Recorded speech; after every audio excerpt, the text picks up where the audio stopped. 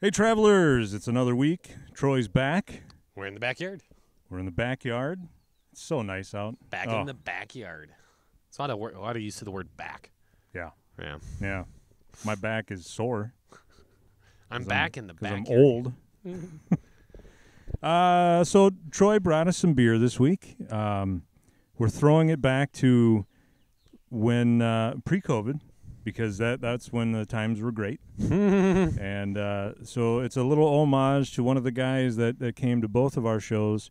Hopefully, and if he does watch this show, hopefully he doesn't take offense to this. But he asked us both times that we did the shows of the Pablo, the Tasting Notes event, what cryo hops were. And to be honest with you, the first time that we did it, it was us and Jeremy from Surly, and none of us knew what cryo hops were. So at least, I mean, you could understand if you and I probably didn't know what cryo hops were, but Jeremy didn't either. So I didn't feel as bad. It made me feel a lot better. It made me feel a little bit better. So he asked the second time, and still, we really didn't have any idea what cryo hops were. I think Ian came up with an answer that maybe satisfied him a little bit. Ian's a handsome devil, though. Yeah, so. Yeah, and he's a good talker. Yeah. Much better than I am. So I think it satisfied him, but still at that point, nobody was really using cryo hops in beer. They are now. So Troy got a whole variety pack of cryo hop beer. And truth be told, we had a failed attempt at the first time recording this, so these two are already open.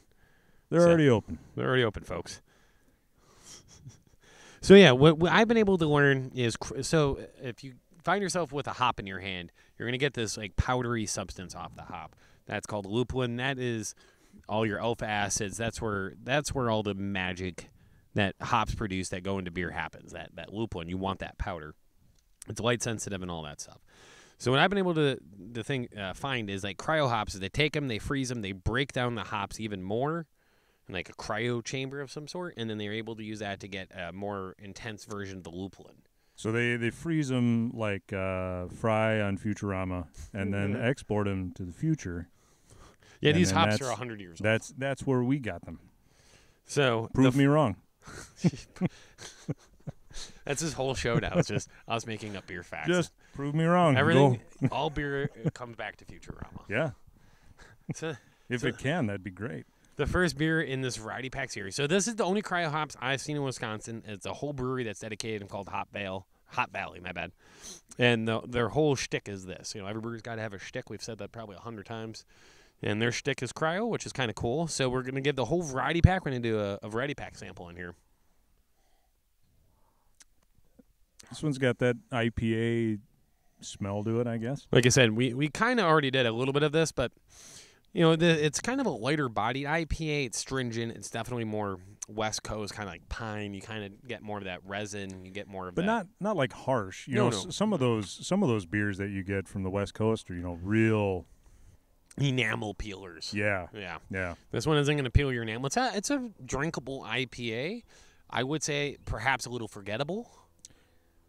I would say this one is, if you're a boat person, those of us in the Midwest love our rivers and our lakes, going out on the boat. If you're looking for a boat beer and you don't want to just like Coors Light or something, and you like IPAs, it wouldn't be bad. That would be the Bubble Stash. That's not the name of this one, by the way. Yep. It's just their regular IPA and their hop variety pack, and this one's the Bubble Stash. But I'd say a little light in the body, a little on the forgettable side, but not bad for a variety pack beer. Right. Yeah. And is what did this run you? You said that you bought this at Quick Trip, right? Yeah. This is everywhere right now. Right. It was nowhere, and now it's everywhere. Oh, that's magical, isn't it? Yeah. Yeah. It's good stuff. I'm just like, is that my car? At least it's not the street sweeper. I miss those guys. Yeah.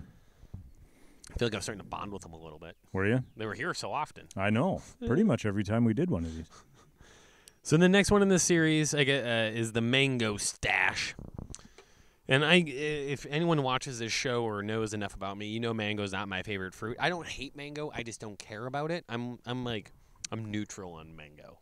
So you like mango more than I like bananas per se. Oh yes. Yeah. You dislike bananas. Yeah, I don't actively dislike mango. With extreme extreme fervor. Yes. Yeah. Yeah. I just like, if given any other option, will not take the mango. Mango's like, okay, that's all you got. I'll eat your mango. Sure. My wife always likes to she'll buy them and cut them up and like, oh, we're gonna have them for breakfast. I'm like, yeah, you are. I mean, I'll have a banana. I'd rather eat a whole case of mangoes. A whole case. That's the name of your band. Mm-hmm. Case of mangoes. Just a case of mangoes. Just a case of mangoes. Mm-hmm. No, that is a good beer though. This one's good. I would say the mango is not mango-y at all, but does add that tropical fruit flavor on the finish. That kind of rounds out what I felt like the first one was missing. Right. Kind of gives it a more rounded beer as opposed to the straight resiny. Like that tropical is kind of a nice balance to it. It's kind of nice to just, because you got a little bit of that stringent back end on that first one. Yeah. This one kind of, I wonder if the mango just kind of takes that away. Yep. So that you don't really get any of that aftertaste. I literally don't taste any mango. I taste like fruit, but I don't. I wouldn't in a blind be able to guess mango. No. But I like that part about this because I don't. Right. Yeah. But still very drinkable. I say that's the most drinkable one. See, and I guess that's the difference between you and me. I can drink a Hefeweizen. I don't like banana. But I don't. I mean, there are some Hefeweizens that some weirdos actually put banana in instead of getting that banana flavor from the yeast, which I still just, I don't understand why you would do that, why you would ever put a banana in a beer. But we had that one from that banana bread beer. Yeah. Yeah. That was a fun beer. It was all right. Landon's like, it was a beer. It was a beer. I didn't hate it. I didn't want to throw it up.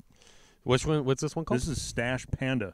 Stash Panda. Made with real pandas. So, I love panda bits. So this one was 6.2, 45 IBUs, which is pretty low. Yeah. Especially for an IPA. I mean, most, they're stouts. Like, Old Rasputin is probably 10 on that. Yeah.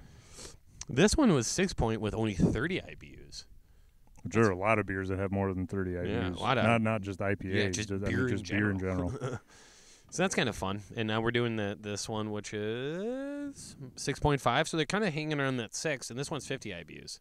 This one's also supposed to be their hazy IPA. We all know about the hazy. The old hazy. Yeah, well, when you look at it, it certainly is that. Hazy or unfiltered. Who knows? That being said, yes. Have I ever told you I don't actually care much for pandas? No? It's like, you're anti-panda? Not anti-panda, but it's like if you can't even have sex to survive, like, what do you want me to do for you? Yeah, I don't know. Yeah, it's like, I don't know. It would seem like maybe you shouldn't. It's a pretty easy thing. Yeah. Well, we want them to survive, though, I guess. I don't know. I don't know. I feel like we, as in the royal we. Yeah, I feel like they have all the opportunities to do it. I think so. Literally and metaphorically speaking. Well, if any more die, Sarah McLachlan's going to have to come out with another commercial.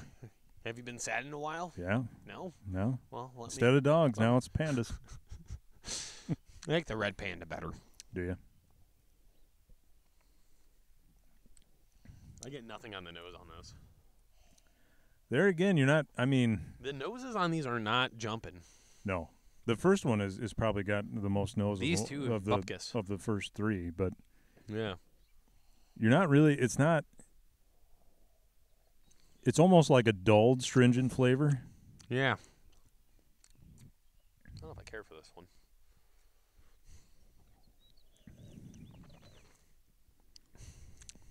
No, I like the first two more than this one. Yeah, this one's just like stringent with no fun. It's like dull stringent though. You know what I mean? You know when you get a stringent flavor. Coming up with great band names here. Yeah, dull stringent. Could be the name of my roadie. I'll just start calling them dull stringent. We're all just roadies. That's the only thing we're good for. I mean, I can sing a little bit, but I mean, you actually got some chops. Yeah. I got nothing. I don't remember how to play any instruments anymore. Yeah, I don't know. Like, I don't know if I care for this one. It doesn't do a hell of a lot for me. Yeah, I'm pretty lukewarm on that guy. Pandas don't taste very good. I told you, don't like pandas. Yeah. You know, it's a fine beer and all, but it's just Yeah. I mean, it's a variety pack beer, so I mean, I wouldn't be upset if I bought this variety pack because it's. Oh, in there. I mean, there's. I mean, you would never buy this to begin with because it's a many- lot of IPAs. Right. Yeah, I would never buy this. Many of the IPAs or many of the variety packs that you buy, there's at least one beer in there that you don't really care for. So this is their Imperial. This is the Cryo Stash. I wonder how they came up with that name. This one's 8.7 with 40 IBUs. So it's definitely the most alcohol. It's Imperial IPA. Oh boy. Still just a little hazy, little foggy. Don't want to use the word haze because now that implies something. Just foggy. Can we use the word fog? Sure. Without calling it hazy. Foggy IPA. No, I don't think anybody's using that yet. I mean, I think Southern Tier has a lake They got fog, a foggy hazy IPA. Yeah. It's like Lake Fog or something like that. Really nothing on the nose.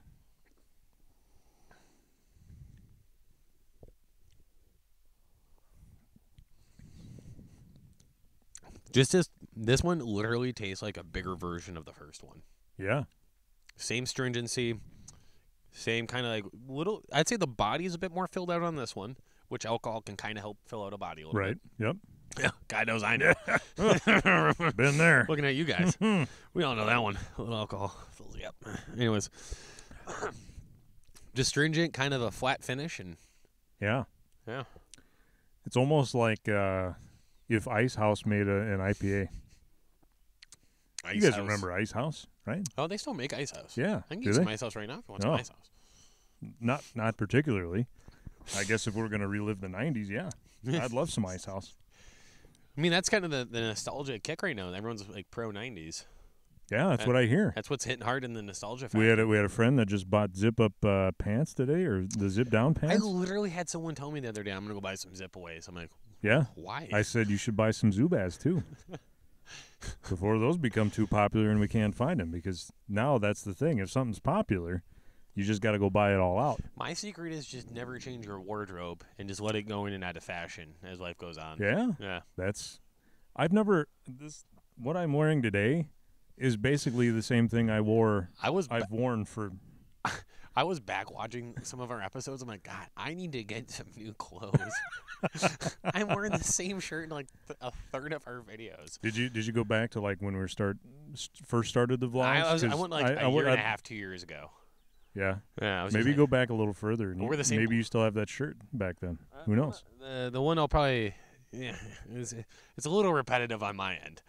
Hopefully, no one's watching this show for fashion tips. Two fat guys reviewing beer in a backyard. I highly unlikely. That's where they're going for their fashion tips.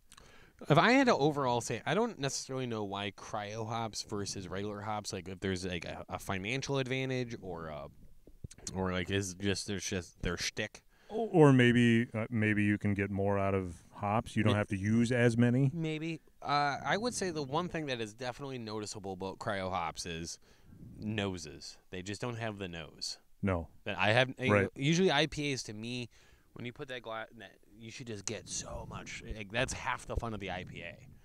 If that's what you like. That's what I want. That big bouquet of smells and all these fun smell like floral, citrus, whatever it may be. And I have not got the first one. I'll give that one credit, but the rest of them, bupkis. I've used the word bupkis now twice in this. Is that weird? I would, yeah. I don't know. I would say they're good boating beers. If you're looking for, and you said they're relatively inexpensive, it's like right? $14 for that. Yeah. Now nowadays for a 12-pack, that's not bad. That's pretty good. That's pretty solid, and they're everywhere. It's not a bad pickup, not a bad drink through, but yeah. I don't know. It'll be interesting to see what this brewery does over the next few years. To see if they keep kind of like pushing the I mean, I think it's cool that they're doing the cryo hops. Yeah. We have plenty of breweries making IPAs out there, so like it's always fun when someone brings something new to the table. Got to do something different. Got to be different somehow. Yeah. So you can actually find these in Wisconsin, I guess. Troy got these at Quick Trip, so if you can get them at a Quick Trip, you can get them anywhere. Yeah. Because there's literally a Quick Trip everywhere. Everywhere around Wisconsin, anyway. And for those of that live in Minnesota, I mean, there are Quick Trips there, but whether or not you can get Hop Valley, who knows? Yeah, I mean, they have the whole 3-4 or 2-4 or whatever it is laws. I don't. 3-2. 3-2, that's what it is. Yep. Or did. So, if they don't still have, if Minnesota still doesn't have 3-2. Just let us know in the comments below. Yeah, that's actually a good question. Yeah, we'd love to know. I haven't been to Minnesota in over a year. How about that? I mean, we used to go to the cities like once every 2 months just to hit up a restaurant or something. But well, we'll have to do that soon because there's a lot of breweries we haven't been to, and I've been over there, and I've went to 2 new ones, and we also had a kid. I still haven't scratched the surface. So I mean, they open them faster than we can go to them. I know. I think they've stopped mostly. Right. I mean, I don't want them to stop, but at the same time, I kind of want them to stop just because like I feel overwhelmed. Need like a couple years to catch up. Yeah, give me like a few years, then we can open another. Yeah. So anyway, that's it for this week. Check out Hop Valley. Tell us what you think about it, or if you've already had them, or if you've had other beers that have cryo hops in them. Let us know what you think about those. Maybe this isn't the best example of cryo hops. Right? I don't know. Yeah, maybe there's something more out there. Literally have drank thousands of different types of beers. Only cryo hops are right here. Yep. So I'm eager to try more because one brewery doesn't mean that's how it is. Absolutely. Yeah. Absolutely. So check us out on all the social medias, and of course, if you haven't already subscribed to us right here on YouTube, you should do that. And we'll have more beers next week. Yeah, subscribe. And maybe Andy will make a surprise appearance on one of these. He's supposed to be back in the area, so we'll see. We'll see if we can get him to be a part of it. That just sounds exhausting. I know, right? So anyway, we'll see you all next week, everybody. Until then, from my empty beer glass, Prost. Hey everybody, thanks for watching. If you like what you saw, you can click down below where there's some more episodes for you to watch. And don't forget to like, comment, and subscribe on episodes that you do watch. We hope to see you next time.